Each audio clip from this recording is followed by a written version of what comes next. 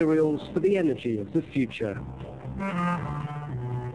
If you go back and you read some popular novels by Jules Verne, there was the vision for using water as a fuel was already there in the 19th century.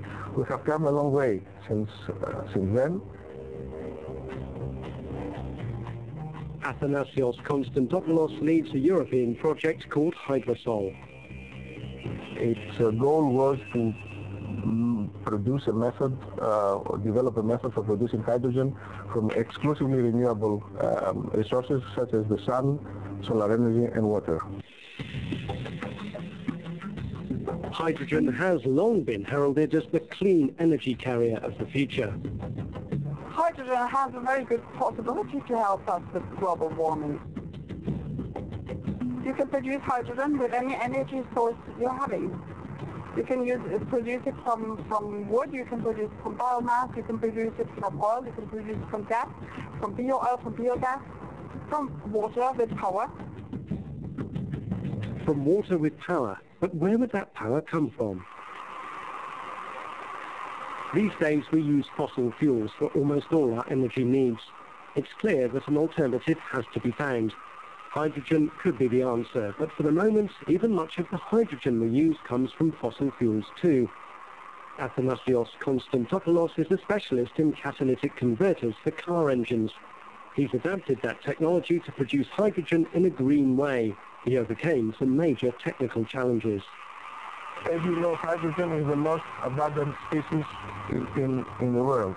However, you don't find it free because it is highly reactive. If you want to produce hydrogen renewably, water must be your raw material, let's say, your starting material.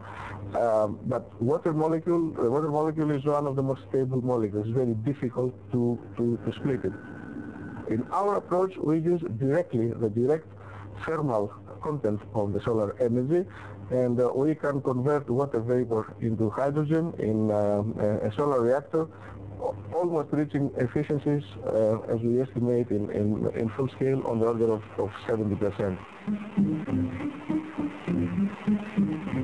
The Hydrosol device was developed in Greece with partners from Britain, Denmark and Germany. It's now being scaled up from laboratory level. In theory, it's remarkably simple, using just solar energy and water.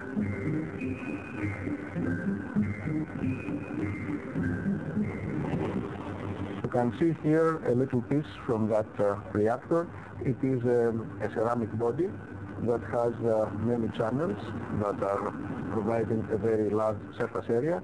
In these channels there is a particular material, we call it nanomaterial, that it is coated, and through this reactor we have water vapor that it is flowing. We can increase the temperature on this reactor by concentrating solar radiation with a set of mirrors, and then explode the temperature that we get from the solar energy.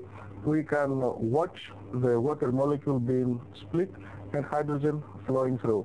So in a way, this is the simplest setup that one can think, to have a reactor with no moving parts, where water vapor flows from one side and then hydrogen exits from the other side.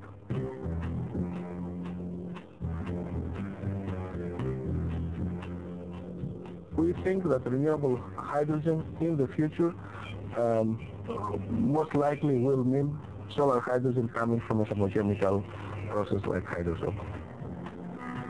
Once the gas has been isolated, it has a huge range of possibilities. Strict environmental laws that will demand zero-emission vehicles are driving investment from car makers. What is even more exciting about hydrogen is that you can put it into very many devices. You can put it in internal combustion engines, as we do here. You can put hydrogen into use it for, with a fuel cell, using it as a battery, on cameras, on PCs. In fuel cells, hydrogen generates electricity through an electrochemical reaction. It can be used in other ways too. In this car, it's burnt in a modified internal combustion engine.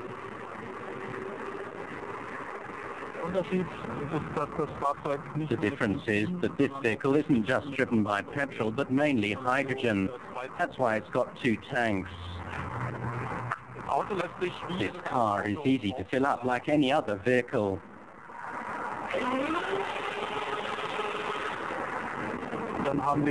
Here you have a button for switching between the two, so you can change modes from hydrogen to petrol. Damit kann man halt die Betriebsart wechseln von Wasserstoff auf Benzin.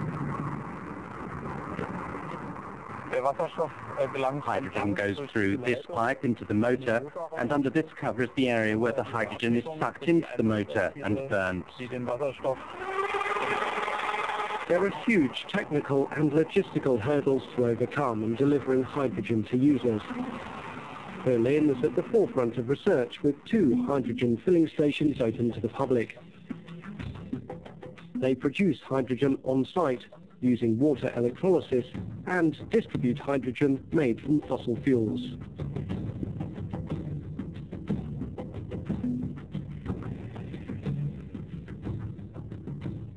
Große Herausforderung ist die Erzeugung von Wasserstoff. The biggest challenge is the production of hydrogen in a neutral environmental context so that no CO2 is produced. Also kein zusätzliches CO2 freigesetzt wird.